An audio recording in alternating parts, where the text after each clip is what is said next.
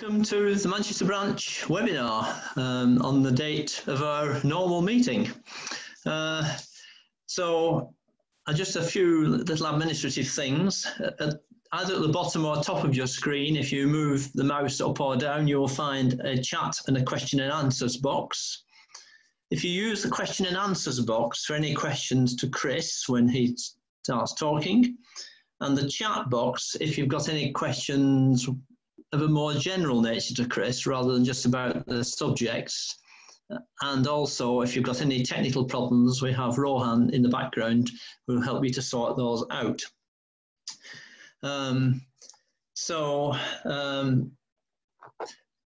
Just to say a few words about Chris, which you may or may not know.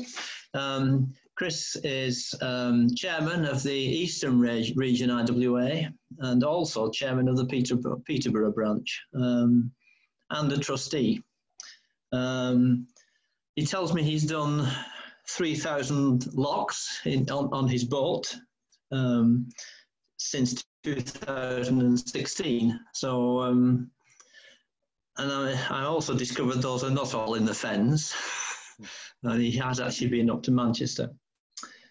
So I think without any further ado, I'll hand over to Chris to talk to you. Right, good evening. I'll just put you on the, show you some slides.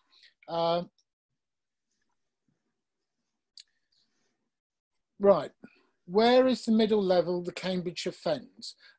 Well, it's in the east of England, on that waterways map. It's the area between the River Nene and the River Great Ouse. Most of the navigations are man-made because the area was drained in the 17th century by a Dutchman, Cornelius Vermuyden. So the first thing I want to talk to you about is the Bedford level experiments of 1838 and 1870. From the secure perspective of the 21st century, we all know which camp we belong to, Zetatech or Globulist. No longer do heated arguments rage in the pub over whether the earth is flat, Zetatech, or round, Globulist. However, in the 19th century, this important concern was a hot subject for debate. Thanks to its straightness, the old Bedford River, which is marked with the red arrow on the screen, became the proving ground for the counter-arguments. In 1838, a Samuel Rowbotham endeavoured to prove the earth flat by making observations along the 6-mile strait from above Welney. Using a telescope, he observed barges 6 miles away, which is the middle of the illustrations. He argued that if the earth was round, as some scientists were starting to believe, the barges would only be visible for 3 miles before they disappeared from sight, fell off the horizon due to the curvature of the earth. As he could still make out the barges 6 miles distant, ipso facto, there was no curve. This proof stood unchallenged until 1870, when Alfred Russel Wallace, inspired to renewed scientific scrutiny by Darwin's work on evolution, conducted a further experiment on the old Bedford River. 3 barges, each with a pole of identical length erected on them, were moored at 2-mile intervals. If the earth was flat, the tops of the 3 rods would line up when observed through a telescope. This is the lower of the illustrations. However, the second marker was a clear 32 inches above a line between the first and third markers, proving, quod erat demonstrandum, the curvature of the earth.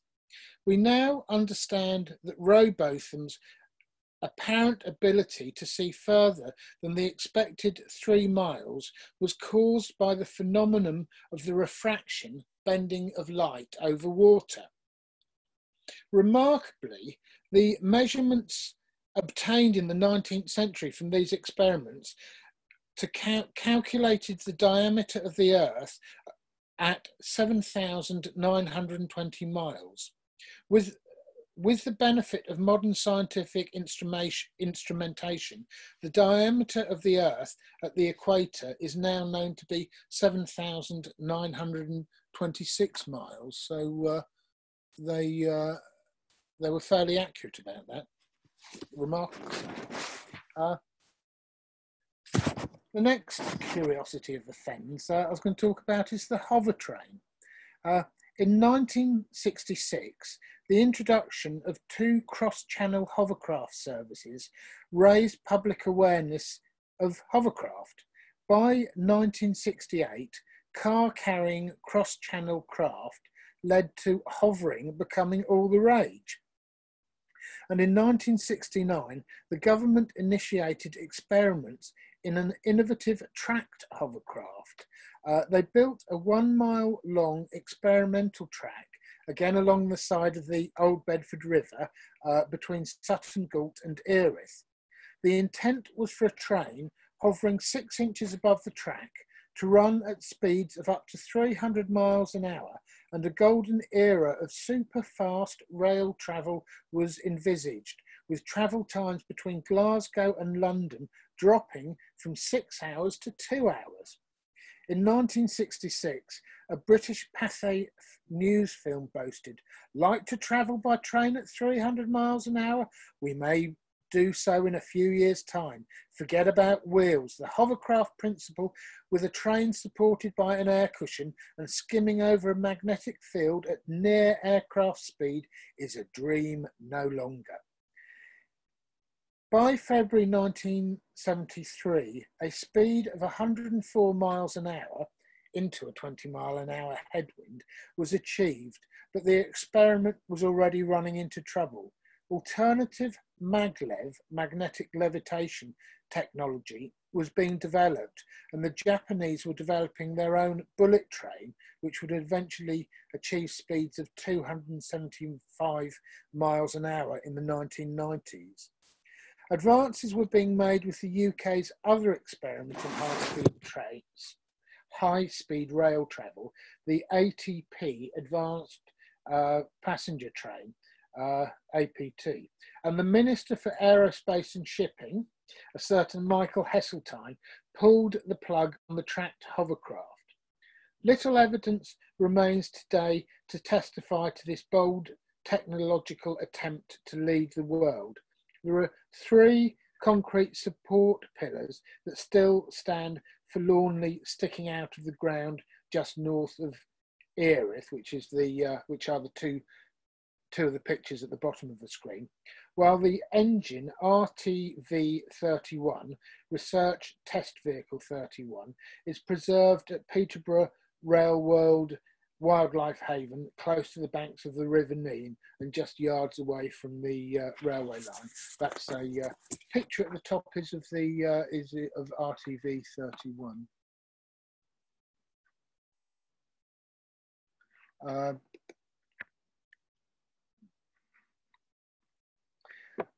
The comic history book 1066 and all that says of King John 1166 to 1216 that he began badly as a bad prince and finally demonstrated his utter incompetence by losing the crown and all his clothes in the wash.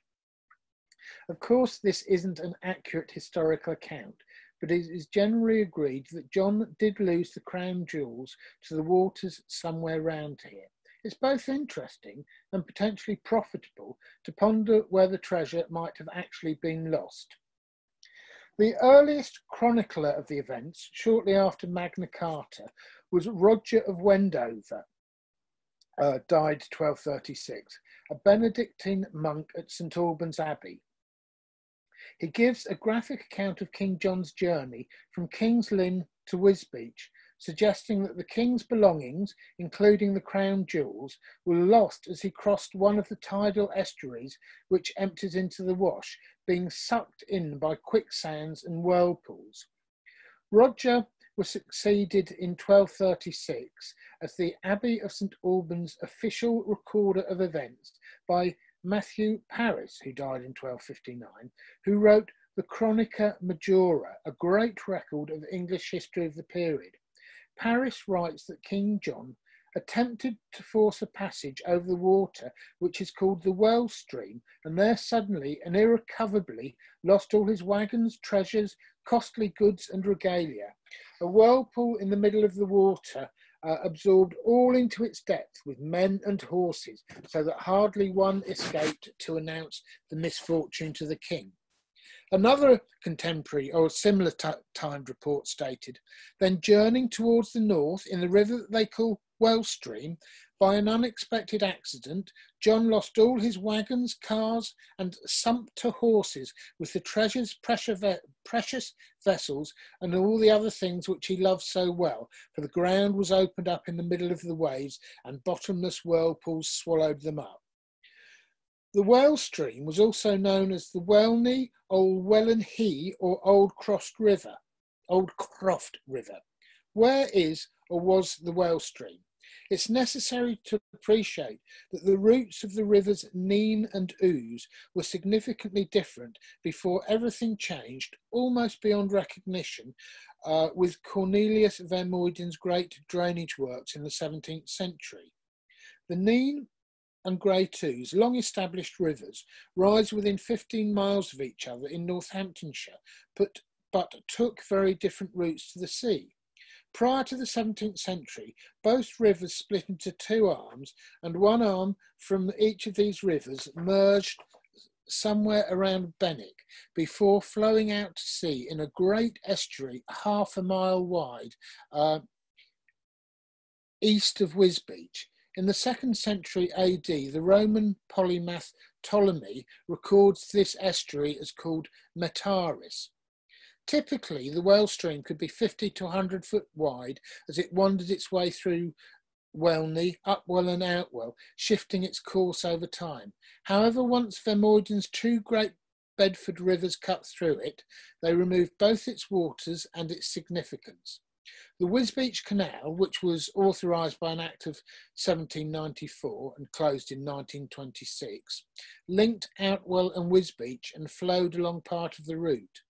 The A1101, which runs from Bury St Edmunds through Littleport and Wisbech to Long Sutton, and which is claimed to be the lowest road in Great Britain, or the lowest A road in Great Britain, rarely rising above sea level, follows much of the old course of the old river, including, sadly, the former route of the Wisbech Canal. But the river still exists in Upwell and Outwell. This is the same Well Stream which King John lost his treasure crossing. Next time you cruise through Well Creek, through the pretty villages of Upwell and Outwell, when you've finished admiring the architecture reminiscent of Holland, or the always beautiful array of spring flowers, cast your eyes downwards into the water. King John's fabled treasure might just be waiting nearby for you to find it.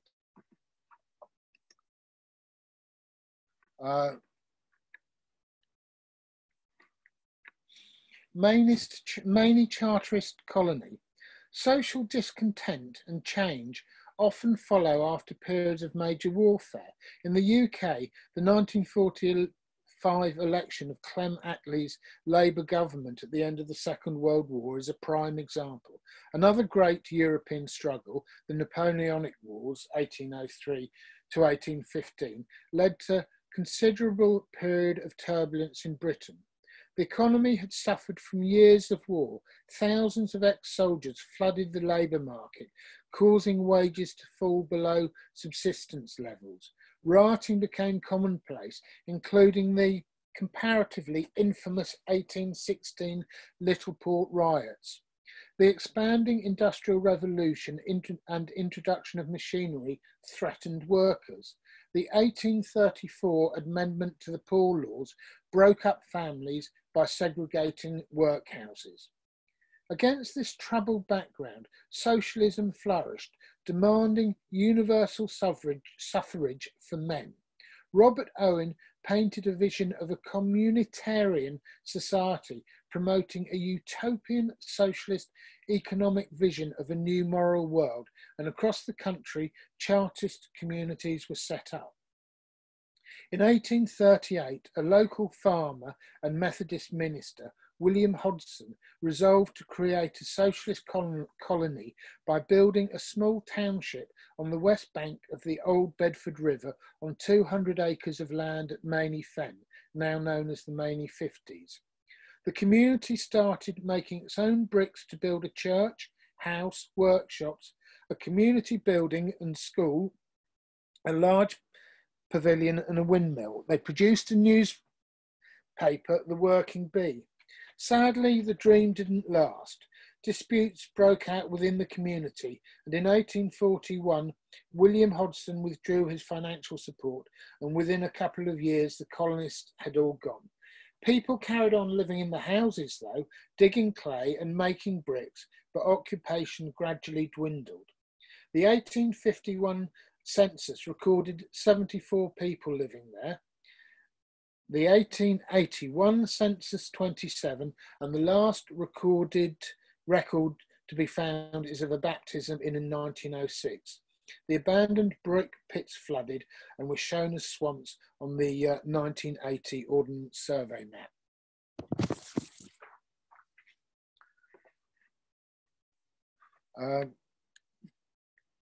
Still on Mainey,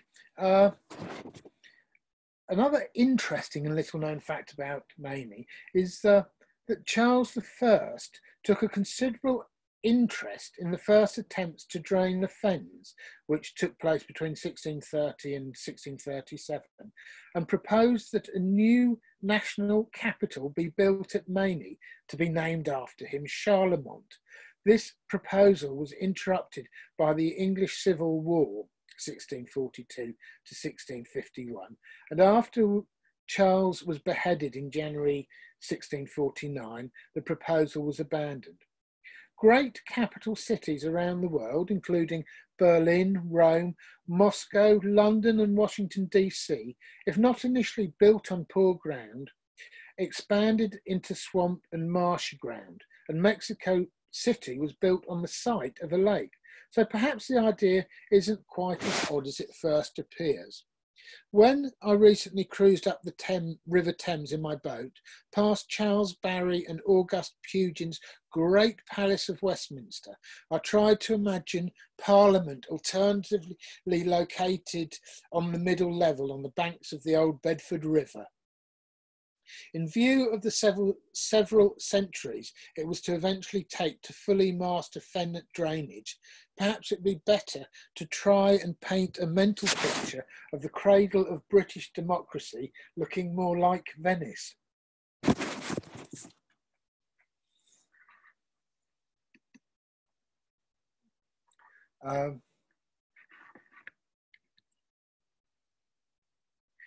In the 19th century,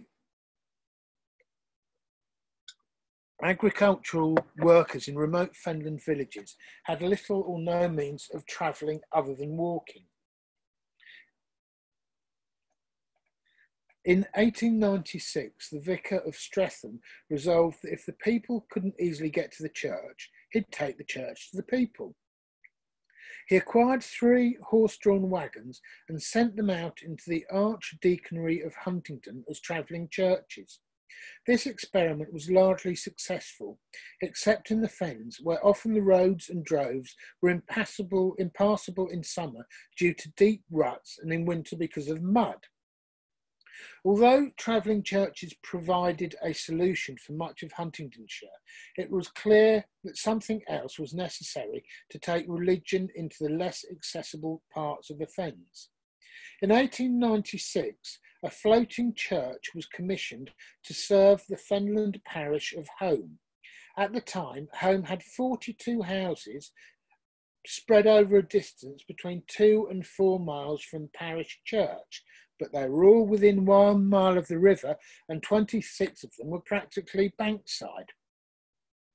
Built at Standground outside Peterborough, the floating church was launched in April 1897.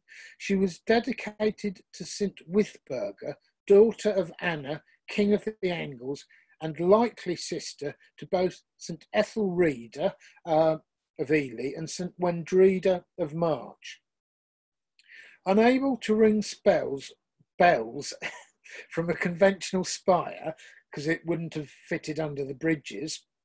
The floating church, or ark as it came to be known, flew 2 flags, those of St Andrew and St George, to announce that services were about to start. Between its launch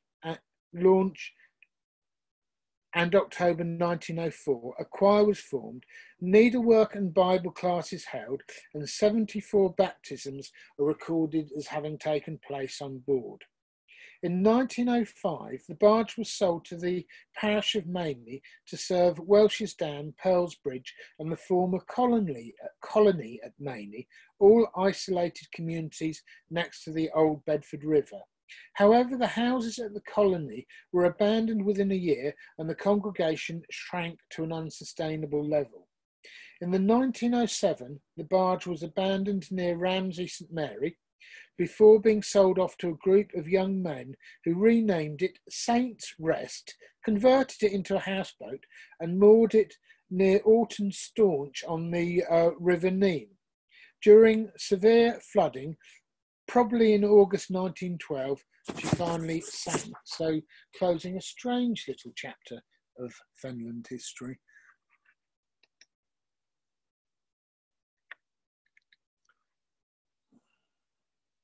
Dorothy L. Sayers, one of the queens of English detective fiction, grew up first in the Fenland parish of Bluntisham and later in Christchurch, also in the middle level, where her father was rector. The family seat of her aristocratic fictional detective, Lord Peter Wimsey, was Denver. Now, Denver Sluice is the great barrier between the tidal River Grey Ouse and the non-tidal River Ouse, and central to the draining of the Fens. It's right at the heart of the Fens. Lord Peter Wimsey helped defend his brother, the 16th Duke of Denver, when he became the chief murder suspect in Sayers' novel Cloud of Witnesses, in which he was tried by his peers before the full House of Lords. Her choice of the name Denver for the fictional dukedom reveals her Fenland roots. Her 1834 mystery, the award-winning The Nine Tailors, is set in the fictional Fenland village of Fenland St Paul. The end of the book includes a vivid description of a massive flood, and it is hard to avoid the conclusion that Sayers herself must have witnessed similar flooding when growing up in the Fens. It's a real risk. The banks come down and the area gets inundated by the sea, and it's a huge event. Fortunately, it doesn't happen anymore, but it was a huge event. It's rumoured that several characters in the book share names with graves in Bluntisham churchyard, but unfortunately, because of the travel restrictions, I wasn't able to go and check how true that rumour was.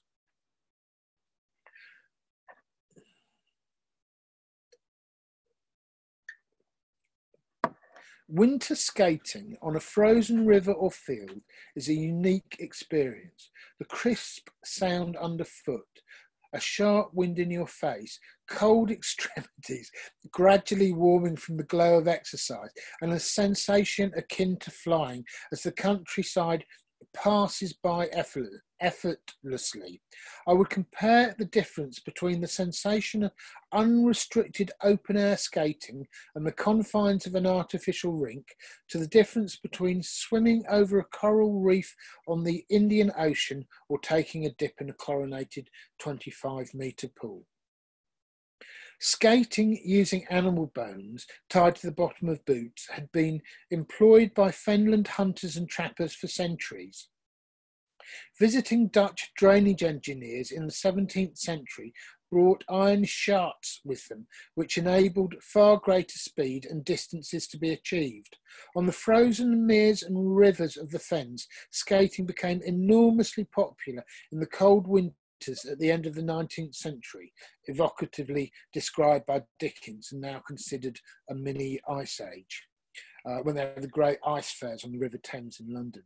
Thousands of people would attend speed skating matches, and characters with names like William Turkey Smart, His brother, Fish Smart, James, Gutter Perch C, and Charger Leg and Swearing Jack Cooper attracted significant fame and fortune. Several Fenland villages claimed to be the home to bandy, which developed into the modern game of ice hockey. In 1870, a race was staged between a train travelling the 4 miles from Littleport to Ely and a skater on the frozen new course of the Great Ouse, which ran parallel. It is said that hot coals were thrown from the train onto the ice in an attempt to sabotage the skater, but nevertheless, the skater finished the winner by half a minute. Now, I know this piece of water quite well, and although the railway's close to the river, to actually throw hot coals that distance would be quite a remarkable achievement. Old wrought iron skates are quite a common sight in antique shops. They reveal an interesting sociological perspective. Workers in the 19th century laboured 6 days a week with no time for sport or recreation, and on the 7th day, Sunday, sport was expressly forbidden. However, when the factories and mills froze up, unexpected and unpaid, leisure time was created and skating became possible using skates strapped onto sturdy working boots. In the last 20 years, there have been few opportunities for fen skating due to warmer winters and fewer freeze-ups. Philippa Pearce's classical children's story, Tom's Midnight Garden, describes a fictional skating trip in Edwardian times along the frozen rivers Cam and Grey Ouse from what can be identified as Great Shelford, a suburb of Cambridge, to Ely. This description more powerfully evokes the special experience of fen skating than anything else I have ever read.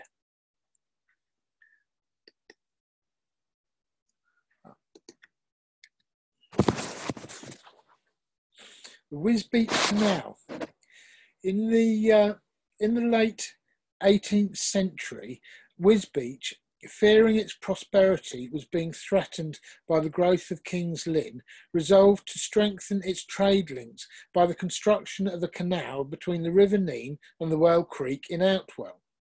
Opened in 1796, the canal largely followed the line of the old Well Stream, an important river from the pre-Vermuyden era. It was a level canal with the only locks being at either end. I think it would be unfair to describe it as a contour canal because there are very few contours around here. It was fed from the River Nene, by opening the gates and allowing water in at high tide or spring tides. High tide on specific spring tides. These tides inevitably carried and deposited silt. For its entire short life, the canal suffered from silting up and water shortages because it could only be filled fortnightly. In fact, I think the left-hand picture illustrates that very well. Although primarily carrying freight, a passenger service ran for a few years, Wyebrow's Packet, which charged 2p from Outwell to Wisbech. The passenger service ceased with the opening of the Wisbech and Upwell steam tramway in 1883. The tramway closed to passengers in 1927 and to freight in 1966, but lives on in the writings of the Reverend Audrey. In 1926, a warrant of abandonment was issued on the canal and it closed. During the 1960s, it was filled in. It joined the River Nene in Wisbech just above the Freedom Bridge. Although its route through Wisbech has largely disappeared under roads, much of the route east of Wisbech could be followed, and even the remains of the lock at Outwell found. There are great patches of vacant land between the road and people's front gardens where the canal used to run, but I've never found any appetite for restoring this canal, because it would actually be one of the, well, certainly compared to some of the great canal restorations that have happened in the Pennines, it would be one of the simpler canal restorations. But I think the problem always remains of an inadequacy of a water supply.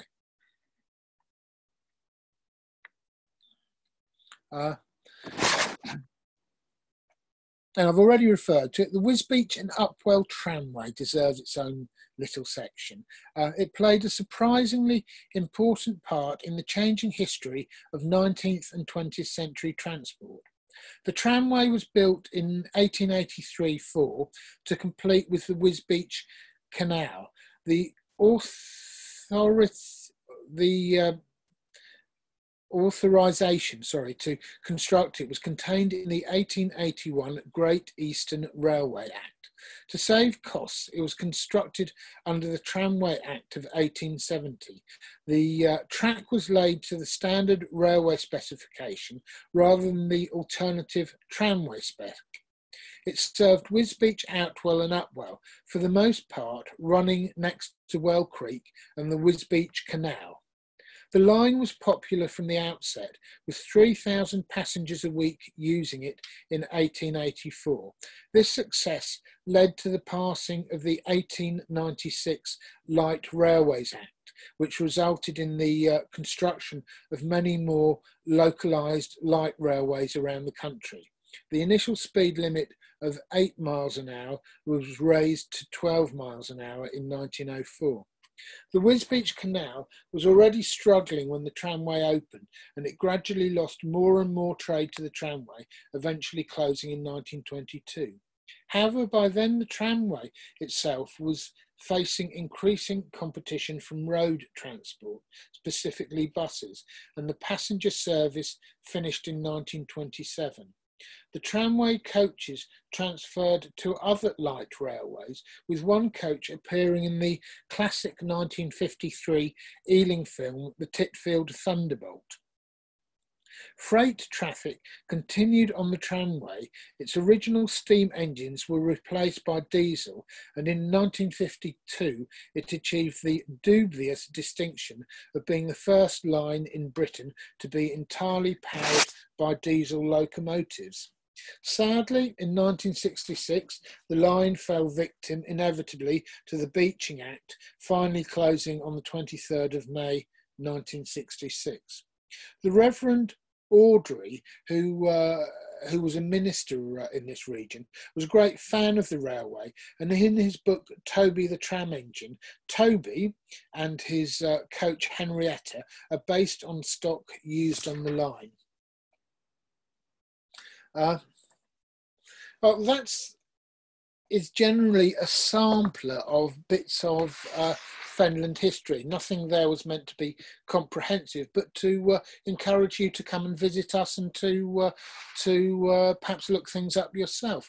I'll explain that prior to the 2018 Festival of Water, which was held in St Neots on the River Great-Ouse in my region, I wrote some cruising guides to help people come down the Nene or Nen across the middle level and Great-Ouse to get to St Neots, because the Imres who publish the local cruising guides, Nicholson's and Pearson's, don't cover this area, but Imre's guide had been written by a historian that really didn't know very much about boating, and even his history was, I didn't think, terribly interesting or relevant. So anyway, I wrote these guides, and Imre's saw them, and they're only short things that are still online on the IWA website, and said to me, well, yeah, that's really nice, Chris, would you like to write some guides for us? So at the moment I'm just working, it's being laid out and proofread, the guide to the Fenland waterways, which will contain this and much more interesting information, and other than that, I will commend to you our beautiful clear flowing rivers, which come as something. I mean, I enjoy the canals and spend a lot of the summer on the canal networks, but I would commend to you the rivers Nene and Grey Twos. Thank you.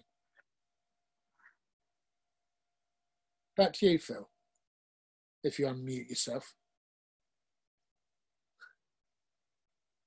Or we're all muted and nobody's heard me.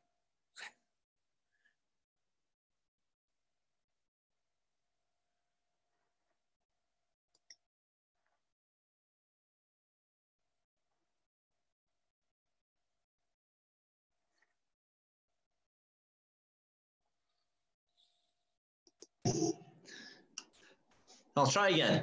Thank you, Chris. Can everybody hear me now? I have one question for you.